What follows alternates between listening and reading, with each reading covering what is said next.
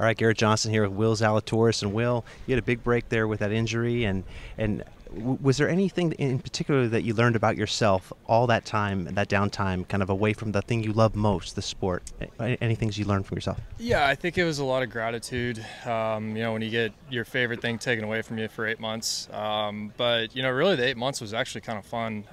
We did some traveling and got away from it for a little bit. But my mind was always on the game and kind of doing some research on some of the changes I need to make in my swing. So, it's actually a time that I can look back on and actually be fond of, as opposed to, maybe not something I want to think about. Right. Well, you had mentioned in the past that bucket list items you were able to cross off the list.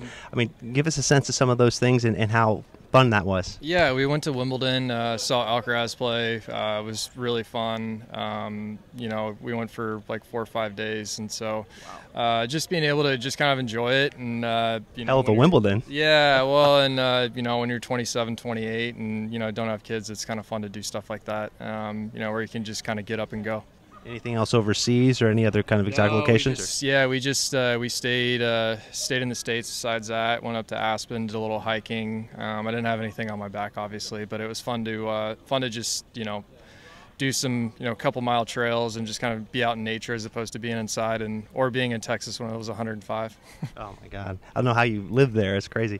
You're a NorCal guy, man. You got to get used to that San Francisco. That's more your weather, right? Yeah, exactly. Yeah, I actually went back to the Bay Area recently for a couple days after I missed a cut in Honolulu, and it was just kind of fun seeing some old faces from Cal Club and hanging out for the day. And it's so funny going back, because I'm seeing guys that have been out there that I've known since I was like 3 or 4 years old. So, but yeah, no, I love the Bay. I mean, I'm always tuning into the Giants whenever they're playing. Kruk and Kipe and Dave Fleming have been super good to me. Do you lose any sleep? Last time I talked to you, I think it was St. Andrews 2022, and they were playing a West Coast series, and you and I were hours ahead of the Giants. Like, do you lose any sleep at all following them, or is it a balance? No, I mean, the beauty of it, having 162 games is nice, but it's pretty nice when they're on the East Coast and we're on Central Time, or if I'm over on the West Coast and they're playing somewhere in the Central or the East, so I can maybe go to bed at a decent hour. But I love following those guys. Greg Johnson's been super good to me as well. So, it's those guys have been great. And,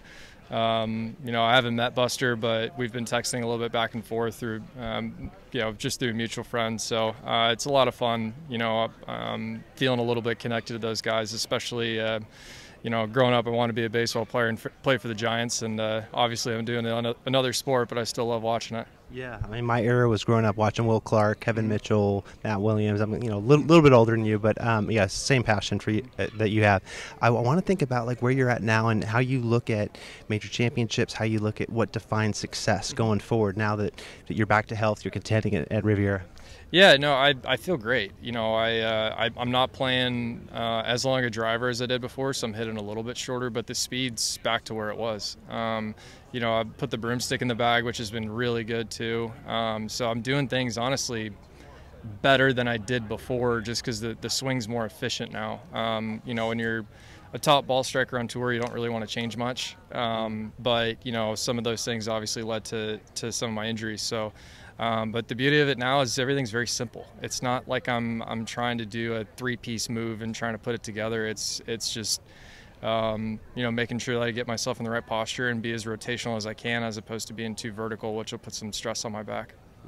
And how do you end up quantifying, what you want to accomplish and achievements? Like, I know that, it's not always a linear sport with how you can get from point A to point B, but how do you kind of define success overall? Yeah, I mean, my career and life goal is to win a major. So, whenever that comes, I'll take it. But, just getting better each day is kind of the motto that Josh Gregory, my coach, and I have really said. No matter where we are, just keep doing what we're doing, and eventually the trophies will get in the way. But we have enough silver medals at home that are motivating enough to turn those 3 seconds into hopefully a major championship. Do you look back on the silver medals when you see them? Is there any tinge of regret at all, or is it more of a learning experience, or how do you kind of view those now? Yeah, I mean, no regrets at all. I mean, the finishing second at the Masters was just such a special week. And, really I was kind of out of it on the back, and then Hideki came back for me to only lose by 1. Water on 15. Yeah, And, exactly. And then, you know, losing in the playoff, you know, Justin played 3 holes in 200 par. You know, that's going out and getting it and at the right time. And then, you know, Matt played some stellar golf, you know, on the weekend, especially, you know, hit one of the, you know, top shots in major championship history out of that fairway bunker. So, no, I mean, I don't have any regrets at all. If anything, like I said, I knew that I was that close, and I'm doing things better now. I'm not in any pain, which I was kind of battling it for about 3-4 years. So it's kind of nice to, you know, be able to play golf week in, week out, and not have to feel like I'm slapping Band-Aids on things. For sure. And your coach, you mentioned Josh Gregory. He mentioned to me that lag putting, your distance control has really gotten good on the greens and of late. What do you chalk that up to, and how important is that going forward for these bigger events? Yeah, you know, I've always been a really good lag putter, but there was an adjustment with the broomstick just because it's so different. And I think, you know, when I first started working with them about 4 years ago, it was very, we did a lot of these drills that really over the last couple of years I didn't need to do just because my lag putting was the kind of the best part of my game, but I struggle with the shorter ones. And now I'm doing really good with the shorter ones, and now it's just trying to make sure I'm matching up my line and pace. So really it's kind of doing drills that I was doing 3 years ago, you know, just getting the feels of, you know, being able to look up at a 35-footer and know how hard I need to hit it. It's just kind of the intrinsic feeling, I guess, of just getting that, you know, getting that back. You know, it's like basketball players, you know, when they stand over, you know, Steph shoots a 35-footer, he knows how far he needs to, you know, feel like he's got to, you know, shoot it, and, you know, you can sense it. Yeah, you can sense it, and I think it's just getting a little bit of that feel back, and that just comes with playing as well. You know, when you've been out for 8 months, it gets a little rusty, and then the more I've played, the better I've gotten at it. Right, and I think about, you know, as we look ahead in the schedule, I mean, the President's Cup, you were there in Charlotte, at least got to taste some of it, although you were injured, weren't able to be on the team. But, I mean, what kind of hunger and what kind of passion does that give you going forward, knowing it's ahead here on the calendar? Yeah, I mean, you know, I would love to be a part of those teams for sure. You know, those are things that are cumulative over 2 years, and I've just, you know, you're going to have your ups and downs through a 2-year period. But, yeah, I'd love to be on the team. I've had a taste of it being with the guys and being with them in the team room in Charlotte. You know, when it came to the Ryder Cup this past year, I was out for about 8 months, so I didn't really get to, you know, be around the guys as much, you know, not really a part of those group texts. But really, you know, it's just, it's a, you know, there's something when you're out here playing for yourself, you know, day in, day out, but it's another when you put on the red, white, and blue and play for your country. It's a different type of nerves for sure. Well, you mentioned the Ryder Cup there, seeing it from afar, like on TV. Like what takeaways do you have, and what kind of, you know, feeling does that give you when you see the way those guys bond? You talk about that group text. Yeah, you know, it is funny being, you know, pseudo on the inside and then seeing when I was gone for that amount of time, the stuff that comes out in the public, and a lot of it is not true for sure. You know, these guys, you know, everybody's friends, everybody's there for one common goal. And I think, you know, it's something that, you know, now the part that I love is that these guys, when they're on teams together, they're playing practice rounds together all the time, playing 2-on-2 games. You know, and it's fun. And I was a part of a Walker Cup, and I've got, you know, almost 6, I want to say, guys that are currently on tour right now that were part of a Walker Cup team from 2017. So, you know, you reminisce on those memories all the time, but they're bonds that, you know, when you're playing under the gun like that, you know, and you're playing together, you're playing for your country, it's there's nothing like it. Right, and then just kind of closing up the state of the game and just where we are with the division we have. What do you make going forward? You know, what do you kind of hope to see here? I know there's kind of some rocky roads here with Liv and the PIV investment, but what do you think? Yeah, you know, I think it's great. We got the SSG deal done, and, you know, now we're giving players equity. You know, the real main thing that I like about it is, you know, we all obviously want to be PGA Tour members, you know, that are out here, but now we're incentivized with our own pocket to make sure that we're putting the best product forward. And, you know, I think the utopian scenario is to have all of us back under one roof.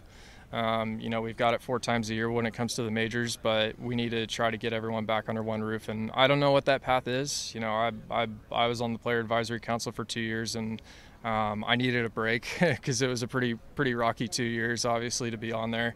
But we've got some really smart guys, and having Tiger as a voice now and being involved with everything is really good. But we'll, however we get there, like I said, the best thing for golf going forward is to have everyone under one roof. And if it's some sort of, Rory's mentioned a Champion League style, however many events, whatever that looks like, whatever time of year. But, everybody wants us to see to play. Everyone wants to see us play together as much as we can. And, hopefully now with, the framework agreement, even though people thought it was a merger, was by no means a merger. It got us out of litigation, which was bleeding our reserves dry. And, when you're fighting against a $750 billion plus, sovereign wealth fund, we're going to lose that battle every time. And so, I think now that things have been kind of become a little bit more, I wouldn't say normalized, but we're having relations with PIF and trying to figure out how we can maybe get everyone together at some point, because we know that that's the best for the game. And,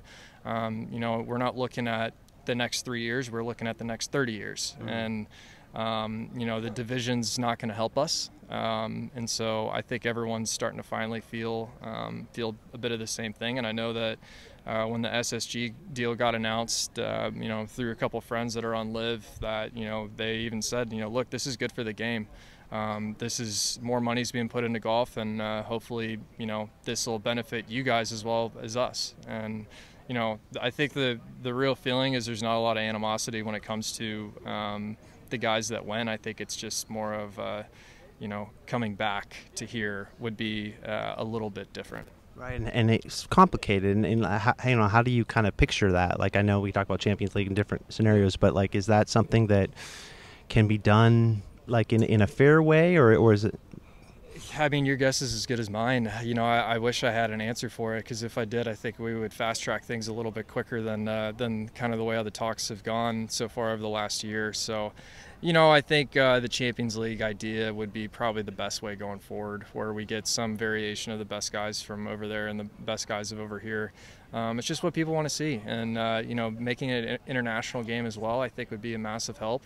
I think, the tour has tried to go international, but I think when you now are adding in different markets that really have been untapped, I think there's a lot of potential going forward.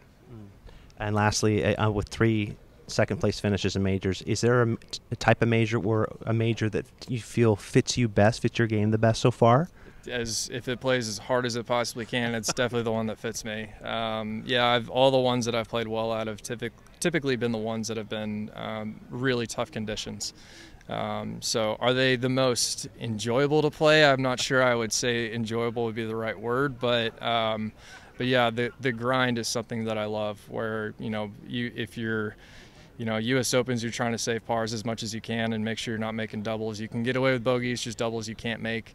The Masters is always special, and it's just whatever the conditions give you that year is basically how that place is going to play. And the PGA is probably the most, I'd say, consistent in terms of setup, despite playing different golf courses. You're always going to have a winner somewhere around that 8 to 12 under range, maybe a little bit lower if you've got perfect conditions.